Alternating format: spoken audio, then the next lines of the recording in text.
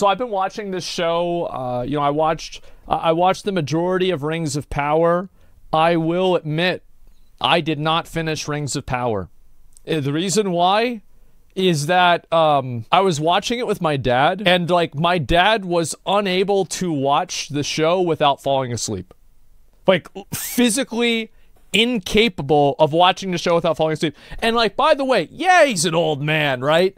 But like, if we're watching a war movie or something about like something where he can tell me what like he can talk to me about like how much he knows more than the movie, right? He's going to be talking to me during the movie, and I fucking hate that.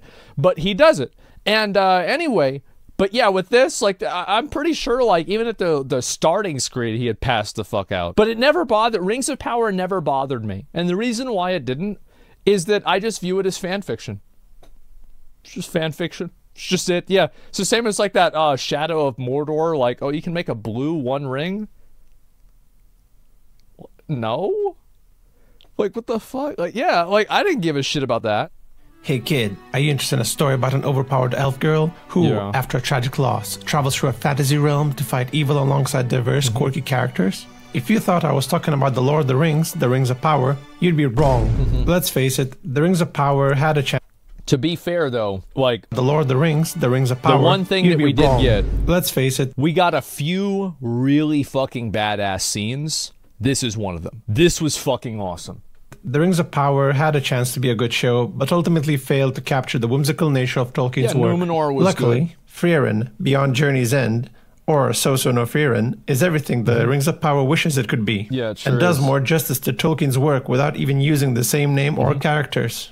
But what I found most interesting is the surprising similarities between Frieren and Galadriel, as they both share similar character traits, motivations, and even some of the same flaws. Of course, just having those traits doesn't necessarily make a character well written. Sure. I know there are a ton of YouTubers who already ragged on Galadriel, calling her a Mary Sue, and even speculating that she may in fact be Sauron in disguise. So it's great to have Frieren as an example of how you could make a likable Galadriel. I highly recommend you watch at least episode 1 of So No Frieren for context. It's only around 20 minutes long, and you will pretty much get everything you need to know about the story and the character. And while I'm not planning to spoil anything that you wouldn't find in the synopsis, it may lessen the impact of your initial viewing experience. For fairness, I guess you can... Yeah, I watched, I'm up to the episode on Frieren, where the fuck? It's where, like, the guy gets the girl a birthday present. She gets mad at him because he didn't get her one in time. Like, yeah, at 14 or 15, something like that. Yeah, like, I'm pretty far into it. Watch the first episode of Rings of Power too. Yeah. Also, I gotta be honest with you, whatever character analysis I do on Galadriel may not even be accurate. Since her character is so one-dimensional, I'm afraid I might make her sound too complex and interesting than she actually is. With all that out of the way, let's start.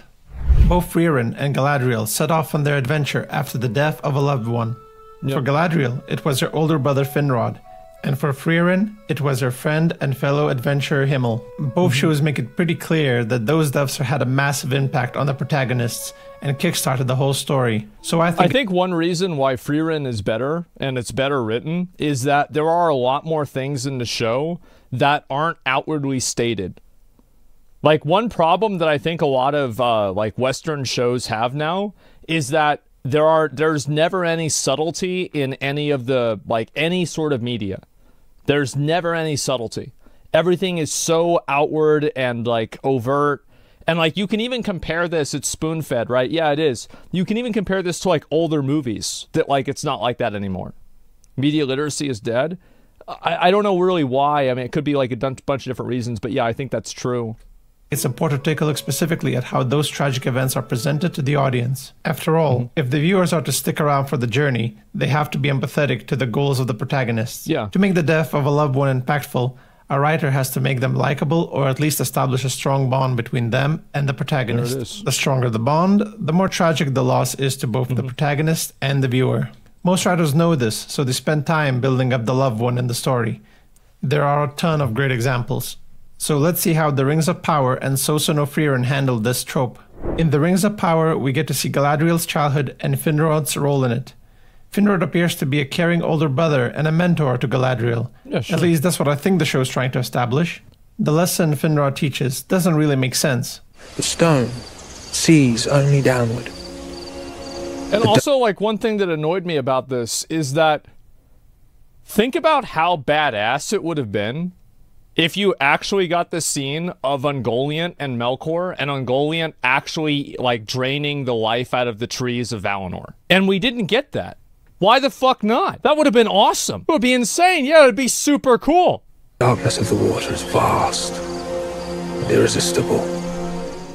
I think the writer is trying to make the scene appear more deep and profound, but lacks the wisdom to actually make it profound. The worst thing is that having Galadriel and Finrod just sitting around talking in a monotonous voice doesn't help establish a strong familial bond. Not only is it visually boring, it makes the relationship appear cold and distant. But you must learn to discern them for yourself. I won't always be here to speak them to you. You won't? I'm just as confused as Galadriel. Why would Finrod say that? I hope he's not implying that he will die, because the show establishes that death isn't even a concept among the elves at this point. We had no word for death, for we thought our joys would be unending.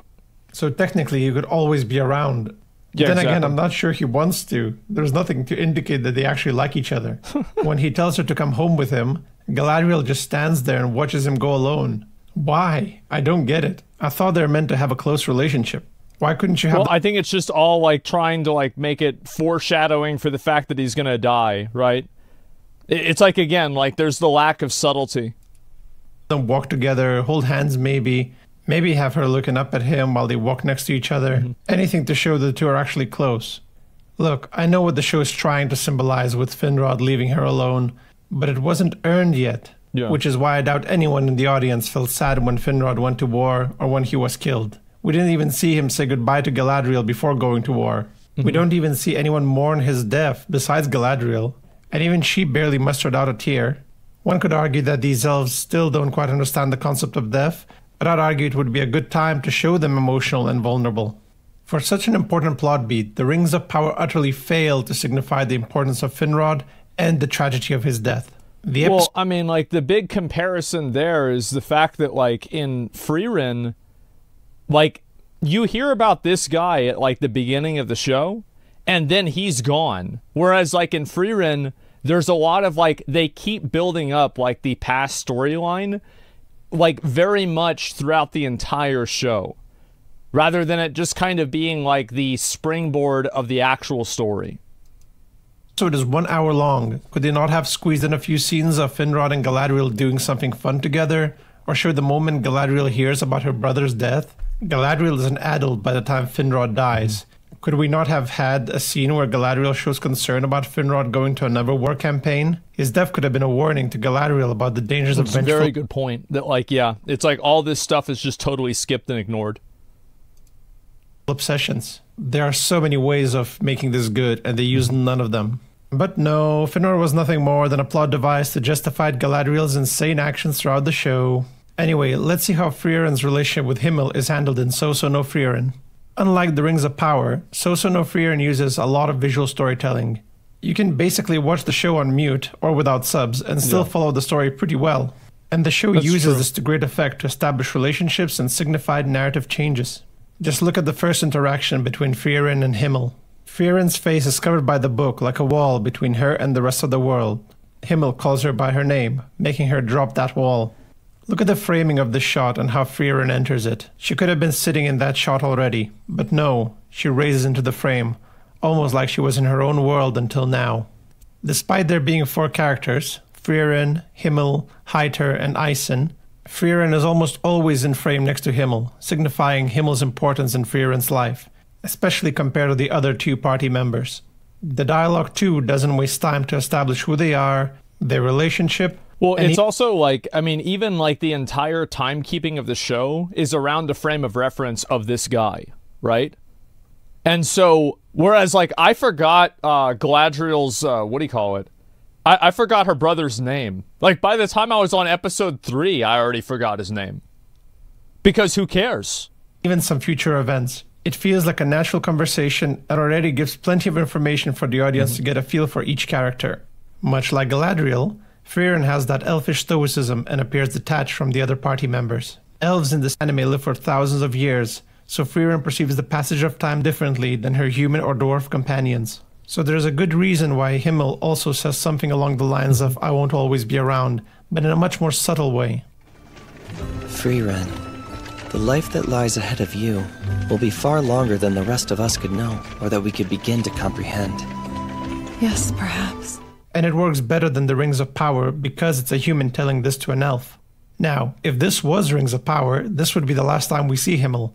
Maybe we see him die in battle and then Frieren standing at his grave. But no, this is So no Frieren, and it's not done making you fall in love with these characters. We have them celebrate together, reminisce over their adventure with flashbacks. We repeatedly told her it was well, and it's also like, again, it's something that goes throughout the entire show. Like, or at least as far as I've gotten in the show. Like, it's not something that's like, it's a one and done, and then, like, there's the new story that follows that. The dub? Yeah, well, I mean, I think people, I mean, not everybody wants to read subtitles. Like, I get that. I mean, sometimes I watch shows on dubbed, too. I mean, like, I'm going to be totally honest. I do. Like, I don't speak Japanese. I don't want to listen to something in Japanese. Happened, yet here we are. I mean, Is it time to lose the elf? The scene once again highlights the difference in perception of time between Frieren and her friends. You made this quest the journey of my lifetime. Thank you all. I feel the same way. Our adventure was a mere 10 years. A mere 10? But that's a full decade. Frieren doesn't have the same sentimental notions that they do, but Himmel and the others are understanding. Watch how Himmel reacts when Frieren offers to take them to a special place to watch the meteor shower again. I know a good place. I'll take us there when the opportunity arises in 50 years. What's wrong? Nothing. Nothing in the world. See, again, it's like there's the subtleties that exist in this show that in a lot of modern shows don't exist. They're just not there. So it's a plan. They extremely lack it, 50 years from now. He doesn't tell her that he may not live that long. He just chuckles and agrees. Yeah. So now you're probably thinking, oh, I see. They made a promise to go together. She leaves for 50 years, but when she comes back, she finds out that Himmel was killed by an evil demon. So she sets off an adventure to avenge him, right? No. Nope. He's alive and well. He's just old. Too old to go to see the meteor shower, causing conflict. They all meet up and go see the meteor shower. Huh. Now I gotcha. On their journey, a demon attacks and kills her party, setting her on a revenge quest. They all successfully reach the location and enjoy the meteor shower. Damn. Unlike Finrod, Himmel is not just a plot device. He's a character with his own identity and one that is easy to like. In fact, I'd argue that we, as the audience, begin to appreciate Himmel more than Frieren does. And it's only been like 14 minutes. I don't know if you felt like this when you were watching the first episode, but the moment Frieren left, my anxiety levels were starting to rise. Throughout the montage of Frieren living by herself, I couldn't help but think about Himmel. In my mind, I was like, is he alright? Is he alive? Frieren, you fool, go visit him, damn it. And there was plenty of foreshadowing. Yeah, it's again, like, more subtleties. Things where it's like you can tell the story without having to, like, overtly say, this person is sad right now, and it's like they're ignoring the other person. Like, what is this? What show is this? It's called Frieren. It's on Crunchyroll. To make me feel that way. Even before they set out to see the meteor shower, there was plenty of visual storytelling that made it clear what's going to happen. Yeah, this will obviously be Himmel's final adventure.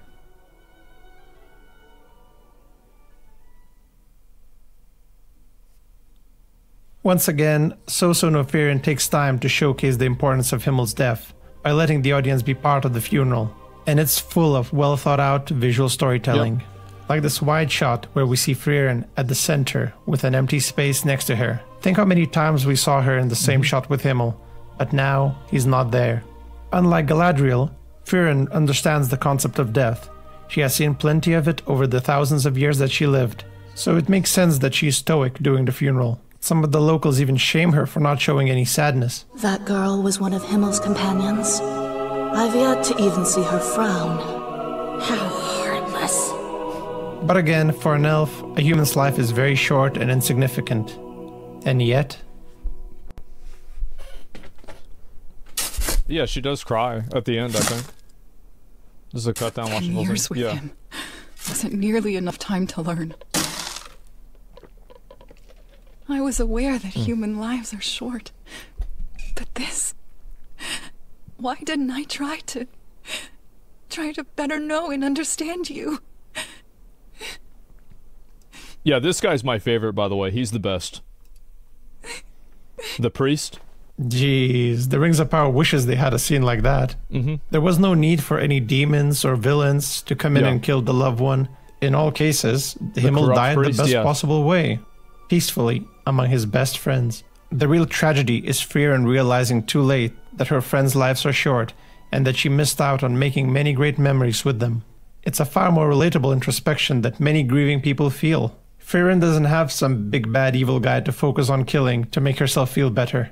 She has to deal with her guilt and regret. All the battles in the story are like, they're kind of like, yeah, they happen, but like they're really not that big of a deal. Like that's really not the main point of the story. Like there's that one where like the Fern is like fighting the vampire guy. That was kind of a big deal, right? But like besides that, nothing else really was. That wasn't in other ways. Luckily, Hyter and Ison comfort her, letting her and the audience know that she still has two friends who are there for her, and maybe she will learn to appreciate them more. Meanwhile, I have no idea what Galadriel is thinking or feeling. I don't really know what kind of introspection she's having, besides acknowledging the horrors of war and choosing to seek out vengeance against the one who killed her brother. But not before stealing the blade out of Finrod's cold dead hands. Wouldn't it have been great to see her comforted by her friends instead? Oh yeah. Does she even have friends? Does Finrod have any friends? Maybe that's why she chose to deal with grief in such a toxic way. By the way, do you know why she took Finrod's blade? It's because the writers thought it's so clever to have a blade symbolize Finrod. Look, it's like her brother is besides her, guiding her and protecting her. The writers didn't even realize they were literally objectifying Finrod.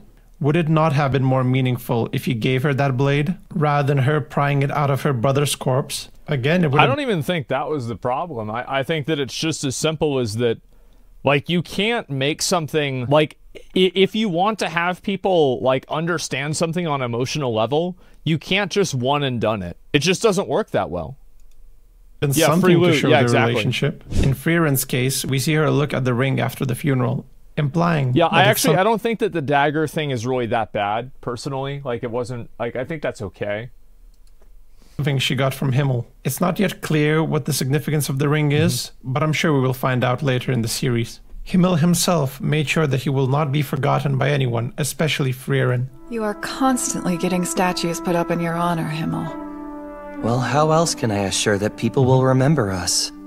Take a look at this face! Future generations must see how handsome I was! Whatever, I'm heading back to the inn. Though, there is a greater reason. When we three are gone, maybe our statues will keep you from feeling lonely. He also appears on flashbacks and in the characters that Himmel helped in the past.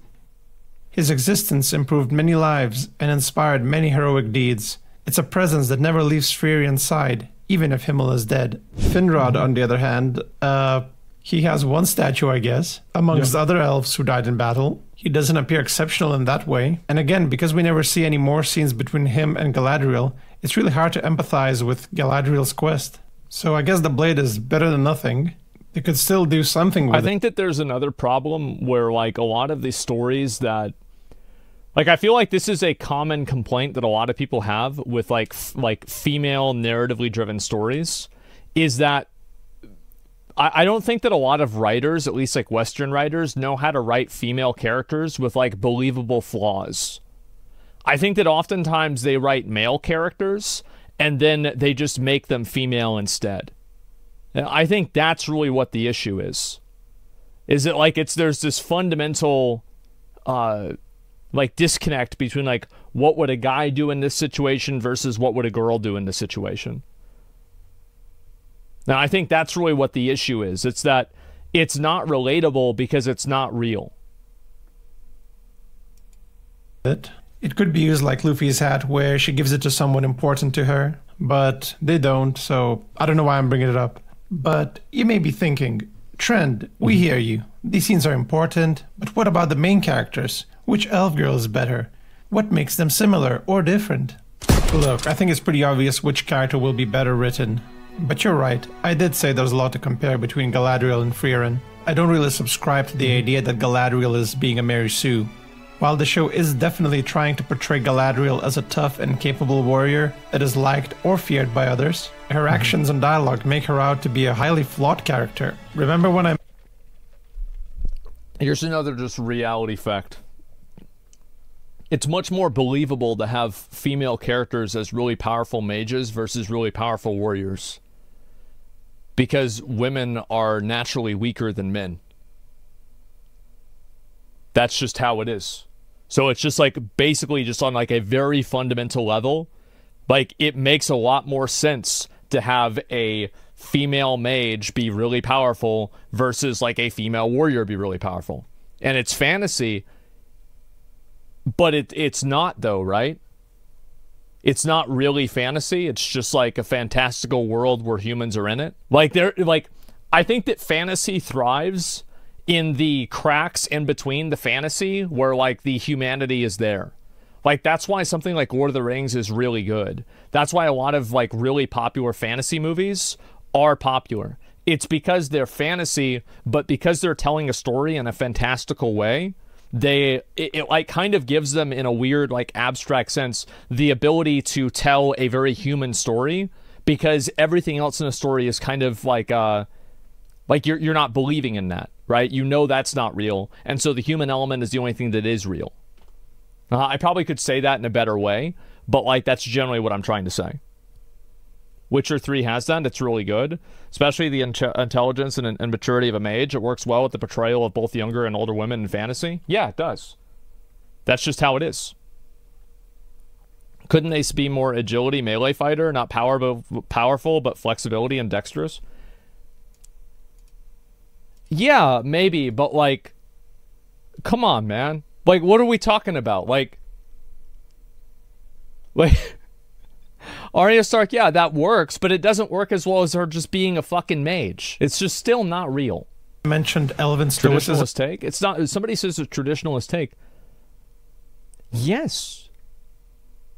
There is no other take to have. That's it. There's no other take that. There's not another viewpoint that you can have. That's just the reality. And what I'm saying is that it doesn't, it like clearly breaks the boundaries. Like you have to, let me think of a way to put it. Like, I don't know how to explain it in like a good way, but basically in a weird way, it's more believable that there are mages than that there's like some girl that's like able to like overpower 5 knights at the same time that are men. It's a suspension of disbelief. Yeah, I can't explain it. It just feels weird to me. Yeah, Galadriel struggles with that one. In many scenes, we see her barely holding her emotions in. She always looks like she's about to snap. You know you're in trouble when Sauron tells you to keep it calm. Show some restraint. Let's try not to antagonize these people. Then if blood be the price of passage, I will pay it. But one way or another, I will depart. If she had Darth Vader's force choke abilities, her arm would get tired from using it too much. The only time I remember seeing her happy is when she's riding that horse. And it's such a brief moment that the filmmakers decided to slow-mo that scene, just to have a longer take of her smiling. The rest of the time she's arguing, whining about her trauma, glaring at people, or standing around like an idiot. Look at this scene where the volcano is erupting and molten rocks are falling on the villagers. Oh. Galadriel, why are you standing there? Rocks are falling, people are dying. Yeah. Aren't you going to help them? Show some leadership? Hell, some self-preservation perhaps. Why are you standing there looking confused? It's not that difficult to understand what's happening. Yeah, what the fuck? Help them. Okay, I'll guess you'll die. When she's not acting like an idiot, she finds a way to make herself more unlikable. Every reply she says sounds like the renegade option in a video game. I will take my chances on the skiff. That would leave me little choice but to shout for your minders. Suppose the words never manage to escape your throat. You do well to identify what it is that your opponent most fears. And exploit it. No. Surprisingly enough, I think Galadriel's likability comes out most when she's interacting with Hellbrand. I'm not gonna lie, there is a sort of chemistry between the two. It's not as strong as Frieren's and Himmel's, but it is there. Don't tell me. Well, and also, like, isn't that kind of a problem, though? Because, like, spoilers, right? But, like, this guy's supposed to be Sauron. So I don't know. I think it's kind of a big deal. It's kind of a big deal. Like, yeah, I just can't seem to stop getting along with Sauron. Man. Tavern brawl. Sedition. Much like Frieren, Galadriel struggles to relate to others, but in a slightly different way. She lacks manners and diplomacy skills, often treating others as lessers. Who is this mortal who speaks to me as if he has the slightest idea who I am? So she often makes her own mission more difficult. That's why it's nice to have Hilbrand trying to help her navigate social conventions. Yeah. So by your standards, yeah, I'm in it's like, again, like, she's so obnoxious and unlikable in the show that she has to have Sauron. All right, look, just calm down, all right? Look, what she's trying to say is, it's like, Jesus, man. Cell, because I'm yet to identify what the Queen most fears. My very low standards, yes. And I suppose you did, having met her for all of a few moments. During which you managed to demand a ship, insult her people, defy her order. Yeah, in the show, like, I would say that Sauron is more likable than she is. That's a really good point. And I don't even think it's close. None of which quickened her pulse. He's also the one who makes her acknowledge her own flaws and open up more. I have been searching for my peace for longer than you know. Please, for both our sakes, let me keep it. Perhaps some peace could do you good as well. There is a semblance of a good character dynamic there. However, it would be better if they weren't Galadriel and Sauron, because I don't like the idea of this Galadriel becoming the kind and caring Galadriel from the Lord of the Rings because of Sauron's it's a totally different character. It just doesn't feel right. Yeah. It's not poison, if that's your concern. Not for humans, anyway. If he wasn't likable, Numenor would not attack Valinor. That's a good point. Yeah, I mean, and he is the deceiver, and yeah, he came off. But, like, the thing is that he's not even really that much of a good dude in the show either. So it's not like he's like this, you know, reigning beacon of light that everybody agrees with. No, he's an asshole kind of in the show too. But it's like, compared to her, he's better. But let's be fair, yeah. Frieren also has immature qualities. But much like the funeral scene, everything is spaced out to make sure the audience actually likes Frieren and relates to her despite her quirks and shortcomings. The early episodes of So No Frieren are all about establishing characters and the world. She's a stoic, intelligent mage who likes to collect spells. While appearing to be calm and collected, she's not beyond getting into trouble, being lazy, naive, or quirky. More importantly, she's quite detached from others. Well, I think this is another thing, is that a lot of the shows struggle to show, like, I think that because, like, there's so much, and this is kind of the issue with, like, a lot of shows, is that there's so much pressure on shows to be congruent with breaking social norms and not enforcing stereotypes, that the different characters that are in the shows aren't really seen to have a lot of different weaknesses, because if they show those weaknesses, then it could be seen as a parallel to the real world. Whereas, like, Frieren does tons of dumb stuff. She's fucking lazy, she sleeps in all the time, she forgets about people's stuff, like everything. Yeah, she's dumb. Yeah, become unrelatable. Yeah, exactly. They're not really relatable. Frieren's basically neat. Yeah, she's humans basically and their neat, yeah. sentimentality. You didn't come to the New Year's festival with us. Why not? You broke poor Heiter's heart. Now he's bedridden. Damn. What a sensitive soul. The only thing he's sensitive to are the effects of his drink. The rest of you got to go, so what's the issue? You should have been there too. We wanted you to enjoy it. It's only after Himmel's death does she begin to address her flaws. But even then, we see that it's a slow process and not one that she can overcome on her own. That's why Fern, an apprentice that Heiter left for Frieren to take care of, is such an important character in the story. Remember when I told you about my frustration with Frieren when she was wasting her time while Himmel was getting old? That's basically Fern. She's there to spur Frieren on, to stop her from wasting precious time. The time I spend isn't solely my own anymore. We should go. I promise that I'll end my search soon. Mistress. How many years is soon? Frieren works great as the audience's POV and lets them explore Frieren's more vulnerable and relatable sides. It's something that the Rings of Power is not willing to do with Galadriel. I don't know anything about Galadriel. I only know her quest for revenge, but that's about it. She's basically... Yeah, they don't want to show the character having any weaknesses or having any shortcomings or anything like that. I think that's, like, right now a very big problem with, like, a lot of this type of writing. From Drawn Together. Strong Independent Woman, I am Xander. I'm on a never-ending quest to save my girlfriend. I am on a never-ending quest to save my girlfriend.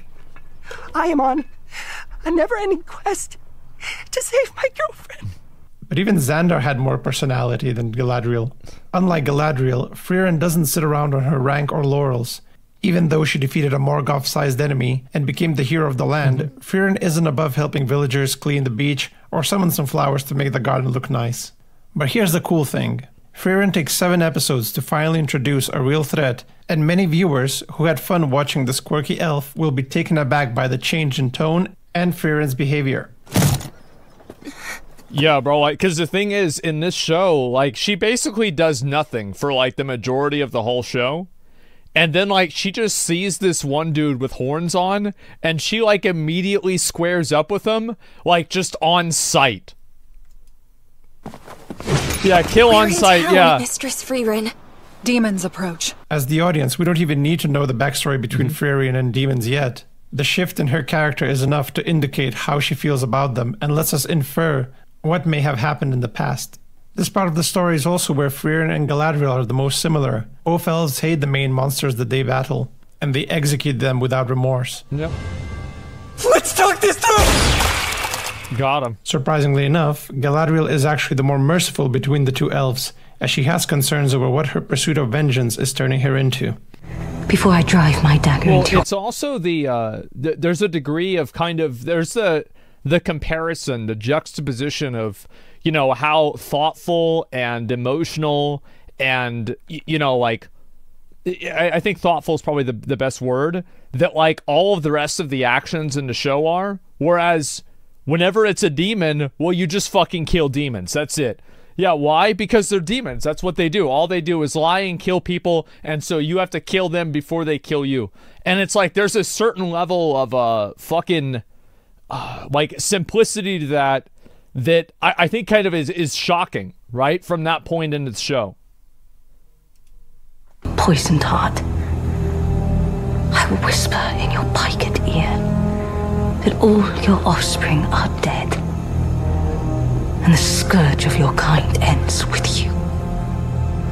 It would seem I'm not the only elf alive that's being transformed by darkness. It's not a bad idea, and if executed well, I'd actually have to give a point to Rings of Power for this one. And so no Frieren. Frieren remains as cold as ever when confronted by demons. Yep. She's not conflicted by her actions at all.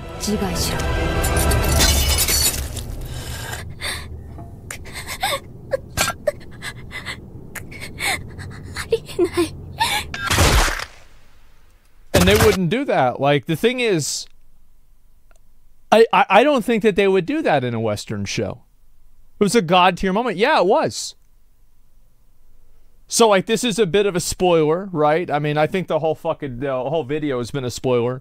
But basically, this girl thinks that she's more powerful than Frieren. She has this thing that will mind control you if you're the weaker of the two people to do the bidding of the more powerful one.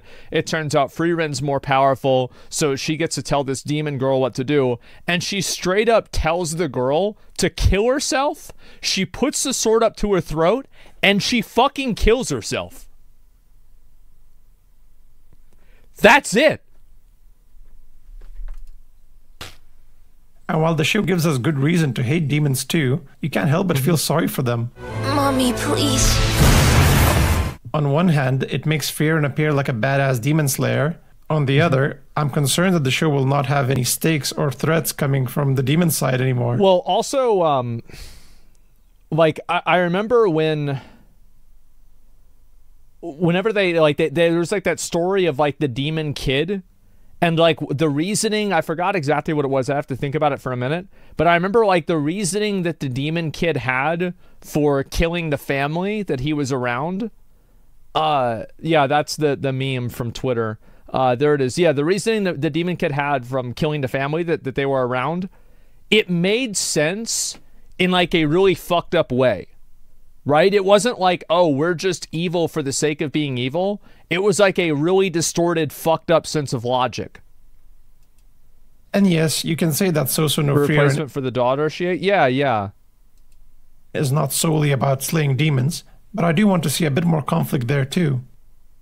In terms of who did it better, I'm pretty sure you can all agree that Frieren has the upper hand. The anime just gives so much more details about the characters, their personalities, their little quirks. It's something that the Rings of Power should have really done with Galadriel. Yeah. They desperately needed to flesh her out more and strengthen her relationship with Finrod. But the Rings of Power is not just about Galadriel. There's a ton of side characters and side plots that ultimately take away screen time from Galadriel.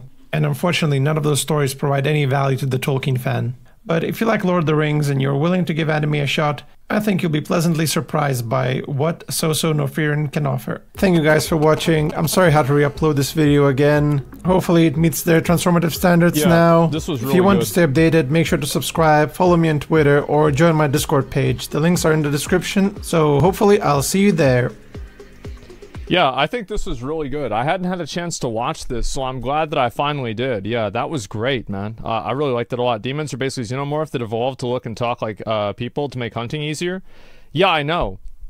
There's lots of boring stoic male characters too. Galadriel's just a boring stoic character. Men don't like it whenever women are stoic. Yeah, I think that's true. They'd rather the cute girl like an anime.